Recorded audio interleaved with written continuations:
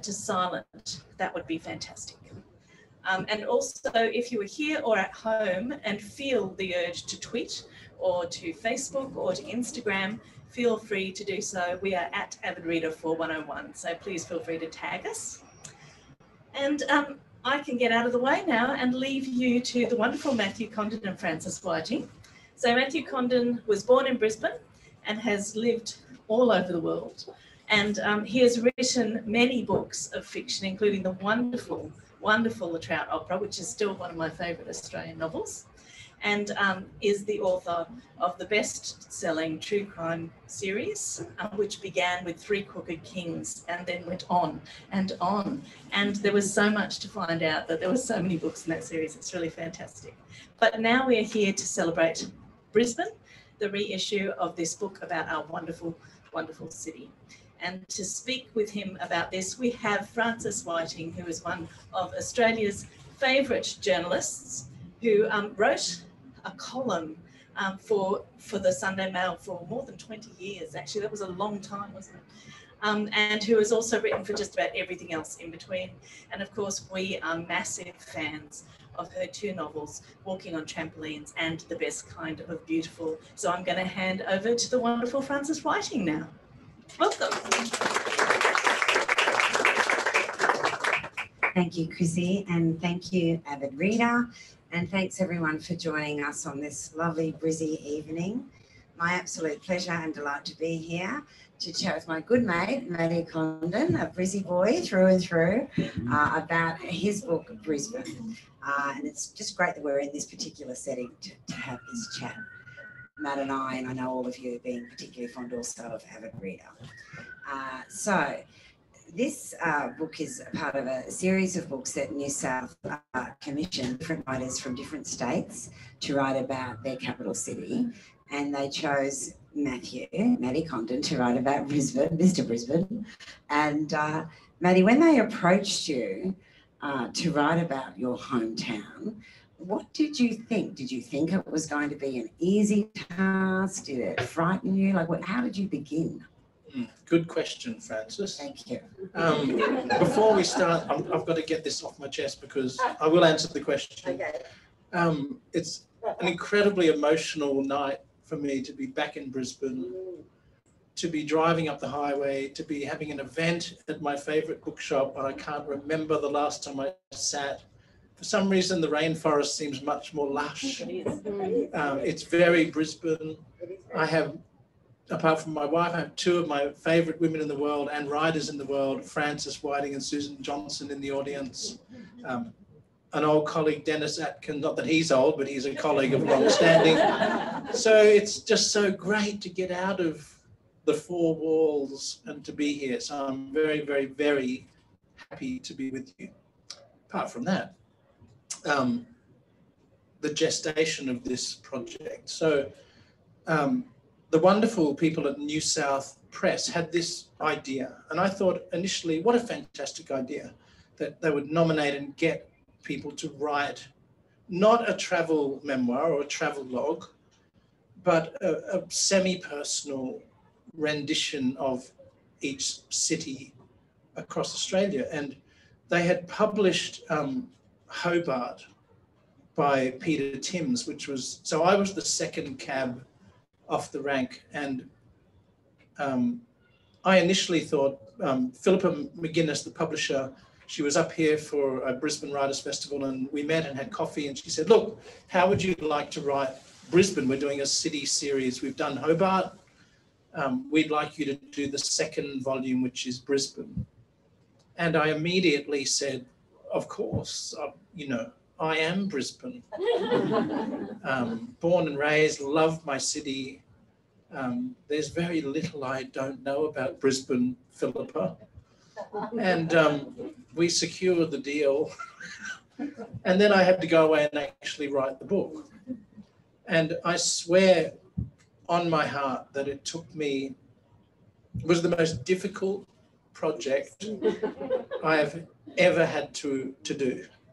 And it took me 7 months to try and work out how to get the crack in the door, how do you firstly embrace an entire metropolis with a rich history? How do you, with honor, portray its past and present citizens? So it was it grew in my mind to be this gigantic responsibility that, and God forbid you had, the likes of David Malouf and others who had written most brilliantly about Brisbane, Gerard Lee and all of those great, Thea Astley and Jessica Anderson. And so you've got these titans that have written extraordinarily about this place. Then is the raft of historians. And we've had a clutch of extraordinary historians that have documented this city. So when I started to think about it, it became incredibly daunting. And I could not think of a way into the story. And at that time, I had young children. So my son was about three and a half, and my daughter had just been born. And I just thought, well, in the spirit of my children, X marks the spot. I should go to X.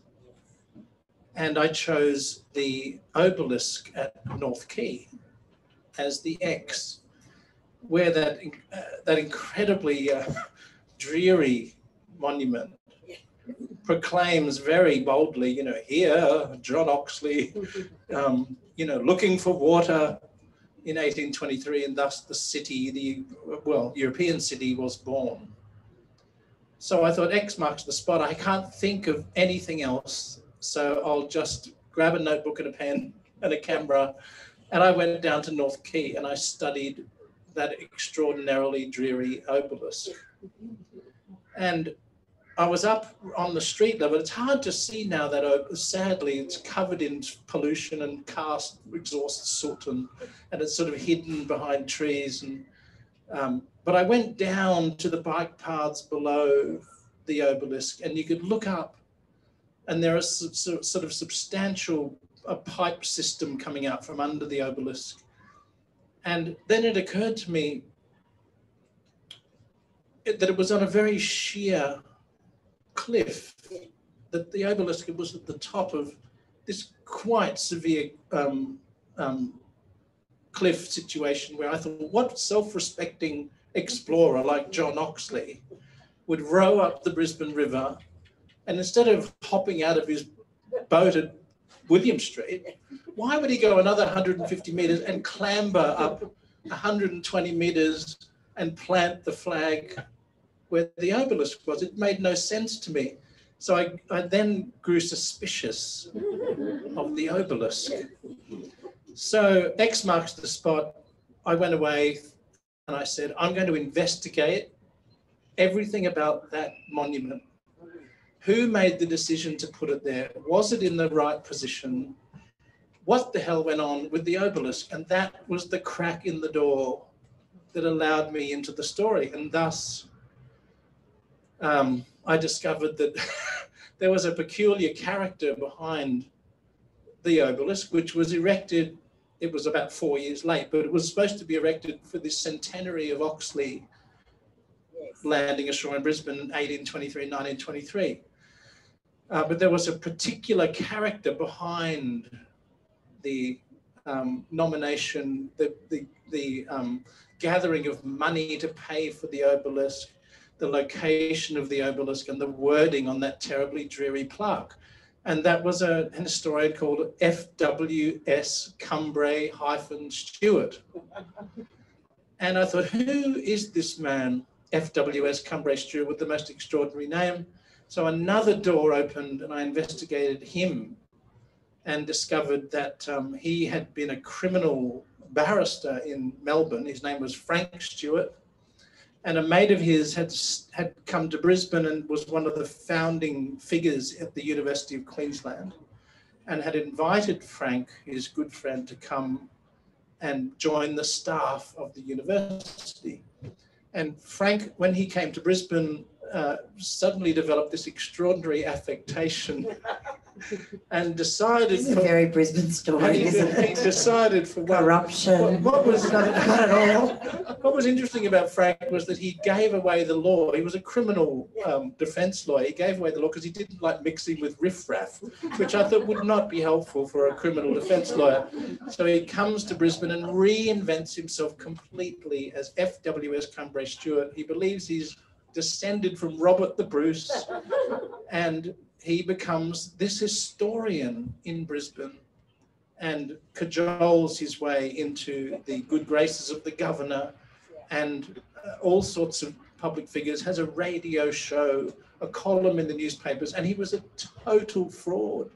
And what he got wrong with the monument was he misread Oxley's field journals, and he was out by about 800 metres. But that's another story. And again, Maddie, I have to say, I just think that's such a Brisbane story. And we are, of course, talking about European settlement of Brisbane. So all the stories that have made this town what it is, and it's such a, I find Brisbane such a fascinating town. But let's talk a little bit now about your own story coming to Brisbane. How did you come to call Brisbane your hometown? Okay, well, on my father's side, the Fighting Irish came out and settled in Gympie and ended up in Brisbane. And my dear grandmother migrated with her family from Reading in England and arrived here in Brisbane in 1925 when she was a young girl. So it's interesting, old Brisbane, where that entire family, of my grandmother's family, so she had 2 sisters and 2 brothers, and all of them except one sister ended up living in the same street. So you'd have my grandmother at 120 Beck Street, and her brother was over the road, and her other brother was over the road. So they weren't far away from each other to help and assist and see each other through. It was nice, these sort of little mini villages where they settled. And I'm sure that wasn't uncommon. My dear grandmother, who died in the 1990s, she was very English. I'm not saying that she was upper class English. My family was entirely working class.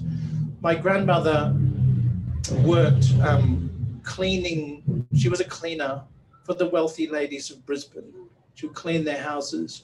My grandfather was a sign rider and a motorcycle enthusiast, and invented a fiberglass motorcycle helmet in the 1950s, which he called the skid lid.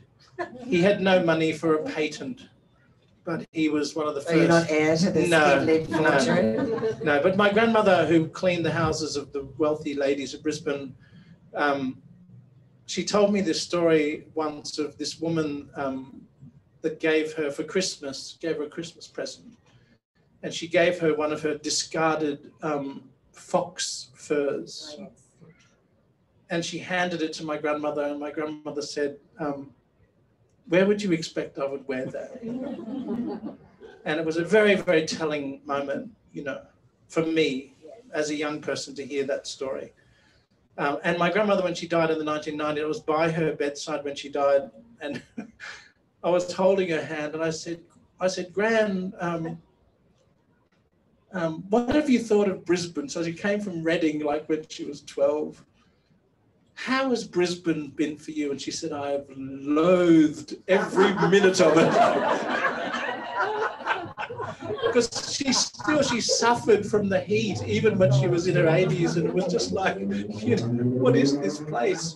It's so aggressive, and she never put roots down. It was impossible. She was an exotic plant that had no place in this soil. But so I of course was born in Brisbane, and the family left when I was about 14. We went to the Gold Coast for Dad's work. I hated the Gold Coast. Absolutely. It was like It was like another country. I went to Aquinas College. I was the only boy in the entire school. I went in winter with long pants. And I was reading a book at lunchtime, and I would have these kids come up and say, "What are you doing?" Like, what's that? And I said, "Well, I'm reading a book, you know." And it was the first and only place I ever got the strap. I got the strap, 3 of the best, for a late library book. So You are so rebellious.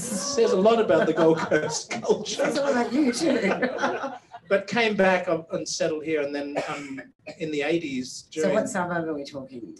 Well, we lived in the Gap. Yeah, the At Gap. that time was the sort of western frontier of Brisbane suburbia. My parents bought this piece of land in this housing estate, which was literally, you know, the forests of Mount Cootha were over there, and there were dairy farms over there, and this is 1962. So it was on the edge of the metropolis then. And Maddie, you know, I'm a Brizzy girl too, by the way, born and bred. I come from Indooroopilly. So we grew up there, and Matt and I have spoken about this often. Well, not often, that's a lie. We've spoken about it now and again, which is, you know, these days, there's a certain fondness that we both have for Brisbane, and we both love it dearly, as do many other people. You know, we call it Brisneyland and Bris Vegas, and there's a certain fondness that we all have for it. But for me, particularly during my early 20s, and for most of the people I know, there is always a period of disenchantment with Brisbane. Did you have that period of disenchantment too? And where did it take you?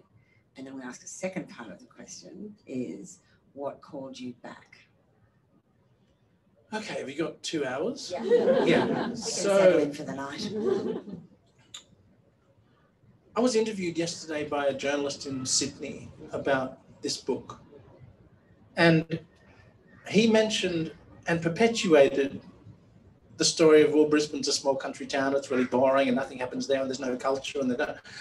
And I thought, hang on, yeah, I remember that from the 80s and the 70s and the 80s. And hopefully we'll talk about this later. It is totally the opposite today, but let's discuss that. But it's still held in the heads of people in Sydney and Melbourne that Brisbane is this sort of fossilised nightmare, when in fact it's probably one of the most progressive modern cities in this country. And we can discuss that with great pride and fly flags and do whatever we have to do. But I never actually felt disenchanted and that it was a boring place, really. But in the 80s, there were a number of contributing factors that led to me, and there were many of us that sort of fled south. And that was, one was the unending political nightmare of the Bjelke-Petersen era. I don't want to get too political, but it was, you know, it dragged on to the point where when we were in our early 20s, mid-20s, we were thinking, this is never going to change. It's intolerant. What do we do? What do we do? And many of us left. I left too for a number of reasons. One being that I actually was a police roundsman on the Sunday Mail. I wrote a page 1 story about the traffic branch falsifying data and statistics in relation to the first random breath testing trials. And this had been, the police said this had been going on for 6 months, and the numbers were phenomenal, and they'd arrested hundreds of people and tested thousands of people. And a guy in the traffic branch rang me and leaked information to me that it was all false. They hadn't done a single test. And I wrote this story, and the head of the traffic branch, a guy called Cal Farrer, who was ultimately and completely pummeled by the Fitzgerald inquiry, he didn't like me after that. He rang me at home, I don't know how he got my number, and said, I thought we were friends. And I said, what do you mean? I've never met you. And for about 4 weeks after that, I would go out to my car to go to work. All the tyres were slashed. I'd be pulled over relentlessly by undercover police officers, checking indicators and trying to find something with the vehicle. It was just harassment. And I thought, what's the point? So, and I'd wanted to try my hand in Sydney. You know, in those days, we thought, oh, well, if we can make it in Sydney, we can make it anywhere. So I did that. And that kept me away for 20 years. And I did various things and lived around the world and bits and pieces and wrote books and all of that. But to answer the second part of your question, I was back in Sydney and I had met my wife and she fell pregnant. And I went, oh shit, I have to get serious here. I have to get a proper job and look after my family. So I came to Brisbane and I spoke to, you'll remember David Fagan, yes, whom I knew as a business journalist in the 80s. And I met him for coffee down at James Street. And I said, David, I'm appealing to you. I want to come back to Brisbane and I need a job. And he gave me a job for which I will always be grateful. And I raised my family and now I have 3 kids. So in many ways too, I look maybe ridiculously nostalgically at Brisbane in that it gave me my family. I can't imagine raising those 3 children in Sydney or elsewhere. And that's what drew me back. I think it's a real truism of Brisbane that often the very things that drive us away from Brisbane are the very things that bring us back here. And there is, I think, whilst it's certainly not the big country town, I hate that tag also, there is a sense of a more solid, stable, slower place to be a family here, I think. And like you, I've had my time away and come back. And you mention it here on the back. I'm going to read it. And one of the things that brings me back to Brisbane and that I do love about our town is the light. And I just want to read this if I may, Maddie. I keep coming back to the light of Brisbane. If you were born into it, this palette of gentle pinks and oranges at dawn and dusk, the blast white of midday in summer, the lemon luminescence of mid-morning and mid-afternoon, you keep it with you and measure all other light by it. If you live away from it, then step back into it. It is the first thing that tells you that you're home. It's so good, may I say, but it's so true. But I think that is very true. And I was asked this question yesterday, well, what are you talking about, the light? And I said, well, you can't understand it unless you've lived here. You can't understand standing, for example, in Given Terrace at 4:35 on a February afternoon, and you see the black and green clouds coming over and the storm is on its way. Everything changes. The birds are going crazy. The dogs are barking. You can smell the soil, and you know in 20 minutes that you're going to be pummeled with a rainstorm. This is Brisbane. It's like, it is very tactile. My childhood, your childhood was very, very tactile. It was always outside. It was always playing in creeks, penny turtles up in the bush. It was engagement with our extraordinary environment. And you knew that if you didn't do the gardening, that within about 4.5 hours, your house would be taken over by vines. You're constantly fighting back this extraordinary, relentless environment. The bats coming over. The bats. I had a great conversation actually for this book. It was very weird and curious conversation, but I was so annoyed with the brush turkeys around the house and constantly destroying everything. And I wanted to know about these brush turkeys because John Oxley wrote, when he came in 800 metres from where FWS Cumbria Stewart said he came in, up near, you remember that Drift restaurant, which really lived up to its name during the flood. Do you remember the Drift? I did a story on it just after it drifted down the river. Well, just there on the bike walkway there's a canal that you can go under, you can walk under, and that was called the Old Western Creek. And that creek went through Frew Park and the back of the Milton State School. That's Oxley landed near there. And he camped on that side of the Great Western Creek, and on the other side was an Indigenous camp, and they were very cautious and worried. But that's where Oxley came in, and Oxley came in up through what is we now know as, well, it was Rosalie, but it's Paddington, and he came up to the foot of the back of Government House, there at the back, Elizabeth Street at the back there, and saw this wonderful chain of ponds. Now, this is where Cumbray Stewart got it wrong. He thought the chain of ponds, which was in fact a bit of a swamp down in front of where the City Hall is now, he confused the chain of ponds with that. But the chain of ponds, and it's absolutely fascinating, during heavy rain in Brisbane to this day, if you go out after a heavy downpour to the foot of the grounds of Government House, you can actually still see the chain of ponds. It's like half a dozen water gatherings. That's what Oxley saw when he was going to put the city where Rosalie is initially. It's funny, you know, all these Brisbane stories just prompted a memory for me. Growing up in Brisbane, you know, outside Government House, they have the little sentry. It's like a white, it's a very small building. It's got the visitors book in it. My dad always used to tell me that that's where the Queen lived, and that if you signed your name in the visitors book one day, you would get a summons from the Queen. So I did sign my name in that book, and she never called me.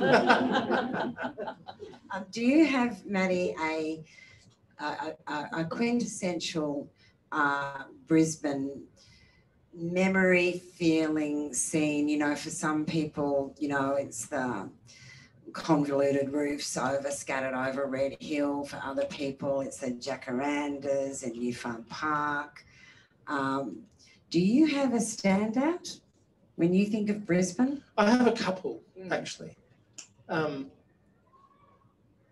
don't know what it is about being born and bred in Brisbane, whether we are injected in our DNA with this sort of potential hyper romanticism in terms of place. Absolutely. Whether we lean towards hyperbole and exaggeration. I don't know what it is, but there is something about this place that and the attachment to this place that is powerful and different from people, for example, that are born and bred in Sydney or Melbourne, etc. But en masse, I'm speaking generalistically here. But there's something about the call of Brisbane that is so extraordinarily powerful. Now, that period when I was at that tiny little house at the Gap, in Banara Street, the Gap, where I could drive there tonight and 75% of the people that were my neighbours when I was 5 are still there. That is extraordinary. It's extraordinary. It is driving back through time. So there is that place, which is a very, very special place. Those years were wonderful. Have you done the very Brisbane thing of revisiting that place, going back God. with your kids? This is where I grew up. I can't count. I'll come to that. Yeah. The second is my grandmother's house in Beck Street, Rosalie, which she was very, very important to me and my life. My grandfather died when I was 9 months old. He was a card-carrying member of the Communist Party, and he was told he would never, ever get a job, ever, a regular job, ever in Brisbane, and that's exactly what happened. So he ended up repairing toasters and irons for the people in the suburb, working under the house, and it was a very impoverished existence. But he was a man of powerful beliefs, and he suffered for it, paid for it, and I admire that. But that place in Beck Street is totemic for me in many ways. But in Banara Street, for example, the funny thing is how life works out. When I was a child in Banara Street, you'd ride your dragsters, around the streets. And in the parallel with the purple seat, mine was burnt orange. And in the parallel street, I used to, I've written about this, I used to ride down there, and there was this house. It was a very average house, but what was alarming about it was that it had these gigantic cactuses. Like, it was a very aggressive house. It was like these 20-foot cactuses with big spikes out the front. But there was always this sort of polished black limousine parked out the front with a gentleman wearing a cap, like a proper limousine driver, which, as you can imagine, for a kid in the 60s was shocking. In the Gap. And in the Gap. And it turned out later, I discovered that in that house lived the then police commissioner, Frank Bischoff. Now, 40 years later, I would expose him as a pedophile. And I lived in the street behind him as a child. So Brisbane, you know, has its little... These Brisbane stories is quite amazing, isn't it? The story. Now, my grandmother's house in Beck Street behind that was Elizabeth Street. During the great floods of 1974, my parents we were living in Samford, and the creeks rose and we got cut off from our parents. So my sister and I stayed with our grandmother while they were trapped at Samford.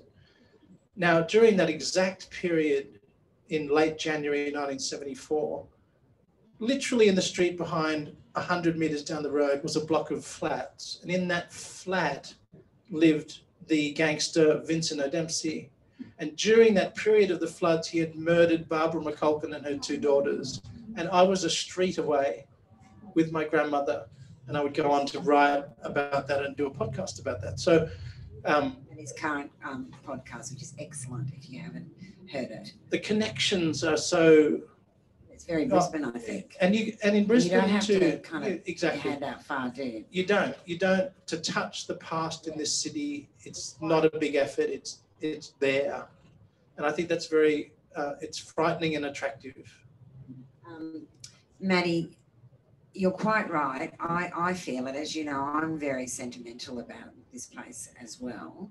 There is a sentimentality attached to Brisbane if you grew up here, I believe. But the darker side of Brisbane, the underbelly of Brisbane, is also something that you've explored extensively through books and journalism and now your podcast. Has that tainted Brisbane for you? Has it tainted that sentimentality, knowing that, you know, beyond the beautiful creeks in the Gap and the gorgeous light, there's all sorts of not so beautiful things that have happened in the city? No, it hasn't tainted it one iota. In fact, it's enriched the city for me. You know, we would be naive to think that Brisbane was all about the Salvation Army playing in front of City Hall in 1971 and onward Christian soldiers with the Premier. And this is, you know, there was a very, very real and extremely dangerous subculture that was happening. Why wouldn't it? It was happening everywhere else in this city. And certainly in Brisbane in the 1970s, this was about as dangerous a place as you could find in this country. With a number of individuals that were as violent as anyone that this country's ever produced. So you have the 1973 Whiskey A Go-Go atrocity, which is people were still trying to work out what happened after, you know, 50 years. So and that inquest should be coming up soon. But this has been a very violent place, and I can't help but think it goes back to our origins as an extremely violent penal colony, and that things are left in the soil, you know, they just are. And but I find that alluring and attractive, and again, you're constantly confronted with people from Sydney saying, well, our gangsters are better than your gangsters. Melbourne, you know, well, we've got the gangland wars. And of course, you know, in Brisbane, it's just, you know, petty thieves. We had the most violent people, killers, murderers here that you can imagine. So it's been an exhausting journey to uncover that. But what it has given me is an added appreciation in terms of I can drive anywhere in this city and I can go, I know what happened in that house. I know what happened in the bottom of that building. That's just knowledge that gives you a richer appreciation of the landscape, I think. So you share an intimacy with this town. perhaps more so than some of us who live here. As you say, you kind of do know most of its nooks and crannies and where the bodies are buried. Just touching on something that we spoke about earlier, and this idea of Melbourne, Sydney, Brisbane, you know, they say, or they used to say, let's see if I can get this right. In Melbourne, they ask you where you live. In Sydney, they ask you where you work or how much you earn. But in Brisbane, they ask you, what school did you go to? There's still that. So do you think that Brisbane in the 21st century, Maddie, is still that kind of way? Well, there's a persistent strand of that. And you see it, I think it was last week in the Courier Mail, page 1, about someone from, is it PMS? What's that? Is that something to do with schools? Premenstrual stress. And some scandal about a woman who pretended that she was a Logan Bogan or something and typed it in social media. And it's all schools, you know, the schools. Of course, it's still, but it's only I think it's a diminishing return with the schools. And I think that's, you know, something that was very, very true. And I'm sure it persists. And I'm sure that there are great connections made between. I always said that those fantastic and incredibly expensive private schools in wherever just produce a better quality of drug dealer. It's just with better manners, you know. What's the difference? But I think it does persist, but I think it's dying out because, and it has to die out because the demographics of this city are unrecognizable from, for example, the 80s when I left. Everything has changed, extraordinarily cosmopolitan. That feeds into culture, food, everything, and it changes the texture of a city. Speaking of change, Maddie, with this book, there's a new epilogue with this issue. So what is the new part, and why did you decide that you needed to revisit? Well, the publishers decided that I needed an epilogue. But as it turned out, and let's go back to this because you asked that question earlier. And in fact, I know you have an incredible story you told me. We've got plenty of time, which is great. You told me an amazing story about revisiting your childhood home. So I would love you to relay that. But I've been back to that house in Benara Street 1,000 times. I've cruised past it early morning, late evening, checking the light of the houses, trying to match it to my memory as a child, trying to get every perspective of the day, the trees, the shade. And a couple of years back, my wife was working and I had the 3 children, and they said, "What are we going to do, Dad?" And I said, "Let's go and see the house again." And I went, "Oh my God, not again, Dad. Not again." And it was really hot. And I said, "It'll be fun and we'll have lunch afterwards." And so we drove I'll take you to the Gap Tavern. So out we drove, and unbelievably, there was a sandwich board on the footpath open for inspection. Oh. I thought, okay, I left this house in 1973 and it's now 2019. And I said to the kids, I pulled over and said, "Stay in the car. I'll leave the air conditioning on. That's cool. You can go on your iPads." "Oh, fantastic." I said, "I'll be back in 10 minutes. So I went. I'll be back in 10 lifetimes. Yeah, that's right. So as it turned out, I found out from the real estate agent, the woman that bought the property from my parents had lived there and she was selling it. So it was only one owner removed from when I was living in there. And I had this great fear. I went up the stairs, like this sort of faux colonial, tiny little 3-bedroom place, and with a double garage downstairs. And I went up to the veranda at the front and I had this fear that if I stepped through the threshold of that door, my entire childhood memories of it would collapse, that I would be confronting this place that I had mythologized since I was 12, the minute I stepped through that frame, everything would evaporate.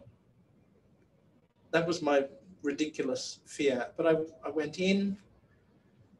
It was a bizarre sort of Catholic shrine in the left-hand corner that was like illuminated saints, and it was quite unusual. And of course the house seemed extraordinarily small, but I remembered it and the hallway and the bathroom and my room. There was my tiny little room where I'd lain in that bed and looked at the moon through the window, and you dream your dreams. And out the back was this, my father had built a brick barbecue in like 1972, and now it was still there, but it was like this Aztecian ruin. And the hot plate, the woman had pot plants on it, and it was just like 40 plus 50 years later. And but it was an extraordinary experience to be back. So I stood on that veranda, I looked out, and I recognized the view. It's imprinted. And I went downstairs and I poked my head into the garage, where I spent a lot of time under the house in the dirt, playing cars. And as I relay in the book, I built a replica of the CBD and did a road all the way out to Dayborough and Redcliffe. And I looked up and the timber struts of the house, there was on one of the struts, as if it was written yesterday in chalk, was Condon job, and a boot print at the end of that. And I stared at that, thought, what is that? What do they mean, Condon job? And it was obviously, when my parents built the house, it was the timber merchants that had piled the wood on the truck and gone Condon job and sent it out, and there it was, still there. It was eerie, it was utterly eerie. And I've never been back since.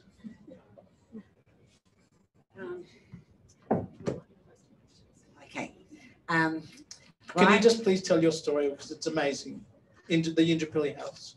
All right, very quickly. When Matt and I were talking yesterday about our childhoods in Brisbane, I told him that I too am a sentimental creature, and we grew up at 34 Clarence Road in Indooroopilly, and we were there for 34 years till my father got Alzheimer's and we had to move. Anyway, my mum stayed on in the house for some time afterwards, and eventually, because it was a big old Queenslander, it was too big for her, so we had to move.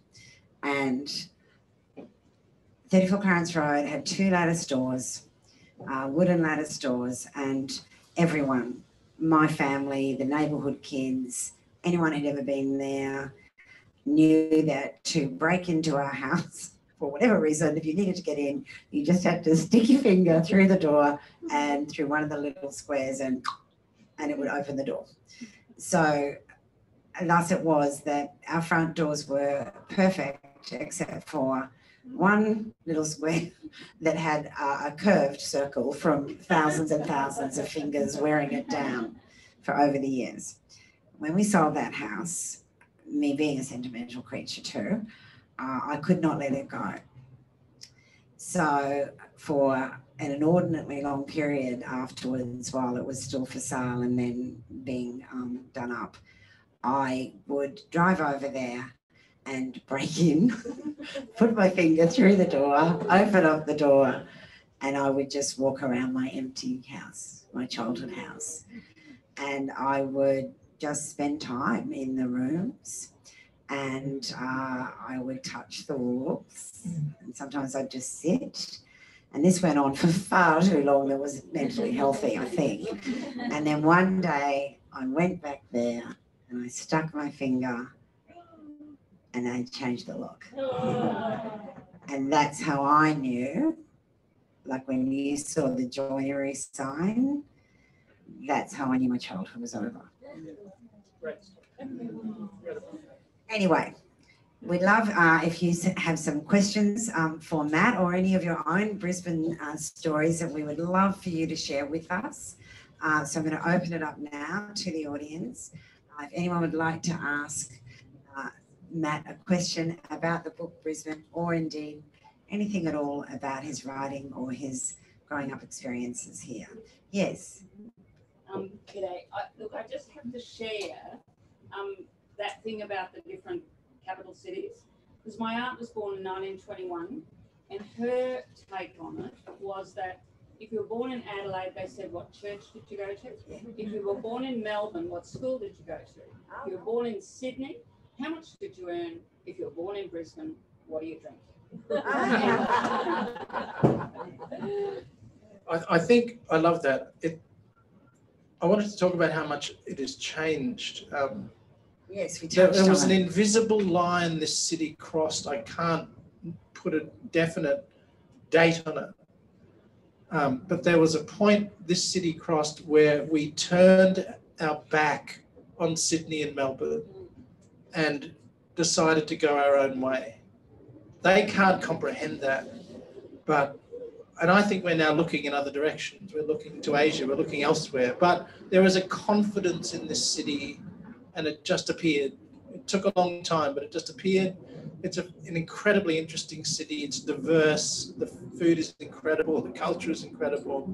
And we own it, and it's ours, and the rest of them can get stuffed. I would agree. I think for far too long we're very apologetic about it. Yes. Thanks, Matt.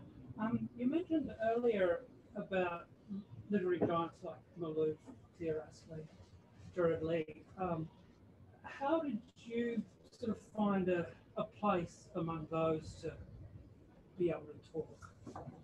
That's a great question, and I love your Led Zeppelin t-shirt. It's making me nostalgic in another way, but I may collapse off this stool with too much nostalgia. Gerard Lee was incredibly important to me when I was a young writer, and Thea Astley and Malouf, but those two for two great reasons. Thea Astley for me. They showed to me that you could write about Brisbane. You could write about Brisbane and the world at the same time. And that gave me a confidence that allowed me a path through. So I felt very lucky and privileged that I could have read them. I mean, Gerard Lee's book, True Love and How to Get It, which I think is out of print, but that really was an extraordinary work for me. And it just hit me like a ton of bricks. And I went, wow, you can write about your own experience in our city. That is incredible. And that changed everything for me. And I was very lucky to get to know Thea Astley later in life. And what an extraordinary, extraordinary writer she was and is. And of course, David. So we've had titanic writers write about this city, and they keep coming. But I can only say that, if I hadn't received that confidence from other writers, you claw on their shoulders, and then you try and go your own way. But their importance is immeasurable, and you try and find your own path. How could you replicate Malouf or Astley? Or it's impossible. The uniqueness of their voices, and you try and find your way around the subjects and tropes that they have immortalized. And Malouf, what I love about 12 Edmondson Street is that the Stefan Sky Needle is exactly where 12 Edmondson Street is. So in a bizarre way, you just have to look at Stefan's Needle and go, well, that's where Malouf's classic was based.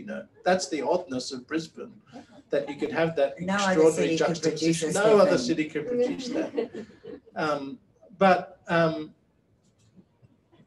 Brisbane uniquely during that period under difficult political conditions where culture was not encouraged, was not applauded or celebrated, you look and find your own champions, and Lee was one for me, and of course Malouf and others, and you hold your breath and hope to make your way through.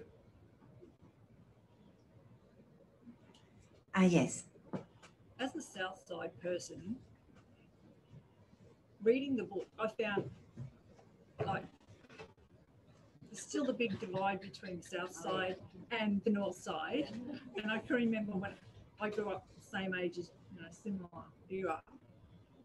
The school situation, I went to Cleveland High School and I had to go for public speaking at All Hallows and being told, oh my God, you're at the wrong school. You know, come to our school because it's better. It's on the other side of the river. That was funny. And my husband is from the North Side. And after 20 years of living back in Brisbane, after going and coming back, I finally had to get him to come to the South Side to live because you just can't take the South Side, you know. So it's a different dichotomy of growing up. Like what you say in your book is your side. My side is Morningside had dirt roads when I was little. And you're not that old. I'm older than you.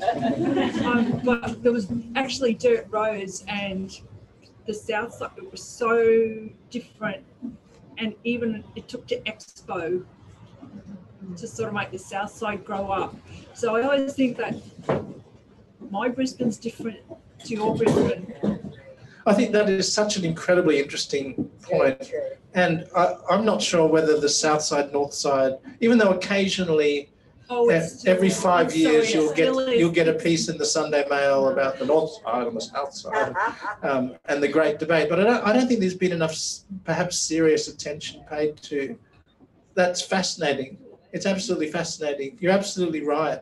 How dare you traitorously marry a North Sider? Is he here or? No, he's not here. But yeah, it was, you know, his idea. We wouldn't go across, we didn't come across the river for like 10 years.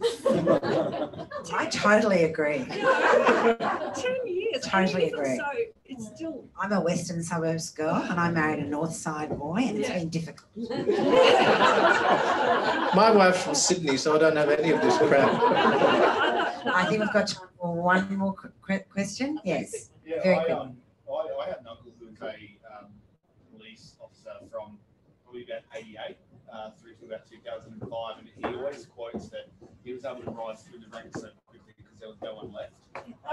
During the fire, like there was just detectives en masse were all of the rest of it. Yeah, he just talks about what he experienced. But then when you speak with my grandparents, one of their crowning joys about their house in Cleveland was that they lived next door to Bjorky Peterson. And what a great man he was. Did you find that there was a shift culturally where people like yourselves were experiencing the harassment during the 80s? And I hear stories of friends' dads saying that they used to get beaten up by police for having long hair, and then people that were in my grandparents' generation where they thought Bjorky Peterson was just the best thing to happen in Queensland. Wow, what a time to open a debate like that. Oh my God. In the 1950s, there was a squad formed called the Bocce Squad, and that went right through to the 80s. That was your people with long hair, and they were just plucked off the street if they looked different. That's the sort of city I lived in, and I won't go down the path of politics, but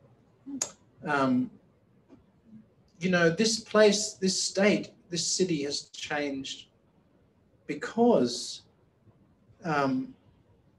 as time as it does removes generations of memory, and we're further and further and further away from an intolerant period in our history, and life becomes more tolerant and easier, if I can say that.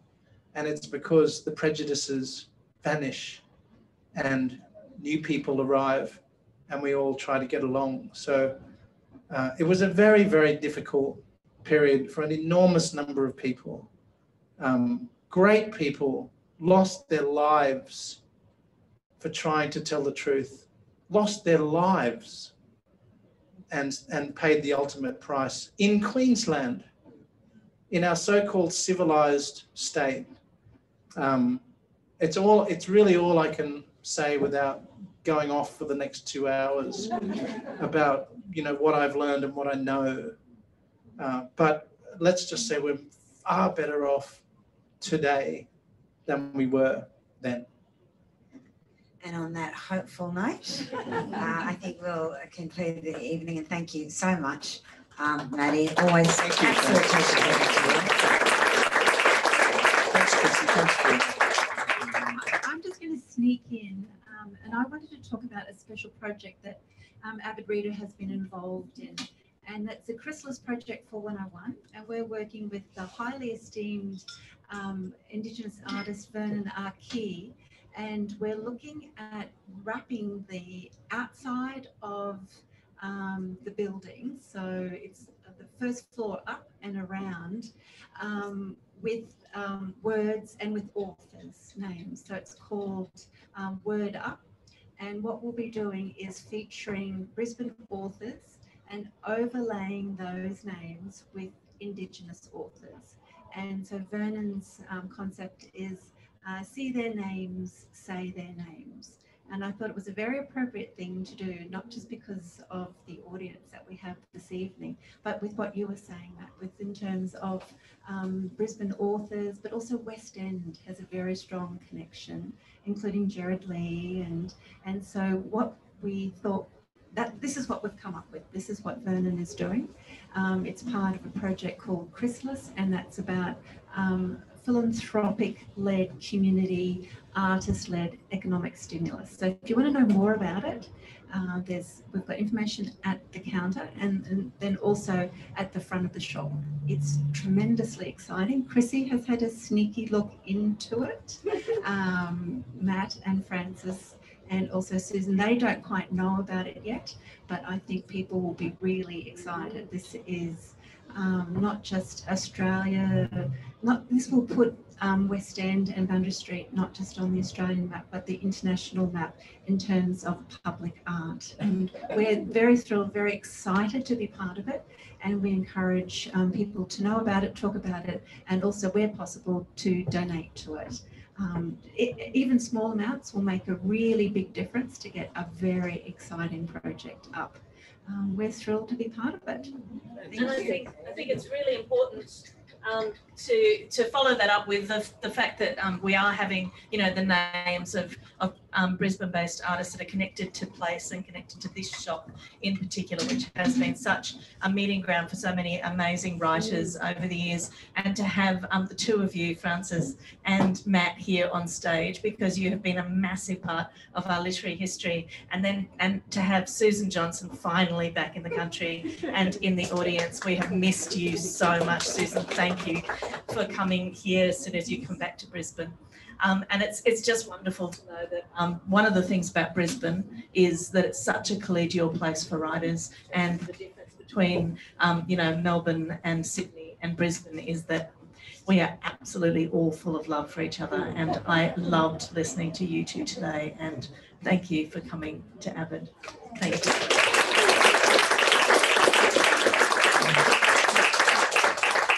Now, remember, if you're on Zoom, you can call up 0738463422 if you want a personal signature. Otherwise, you can just get a signed copy. But everyone who's in store at the moment, we're going to reconfigure inside. We're going to get Matt to the first signing table post-COVID. This is the first time we've had a signing post-COVID, and we're going to get Matt there first. So let's... and the bar is open, so you don't have to sit there dry. So we'll get Matt out first, and then we'll join him.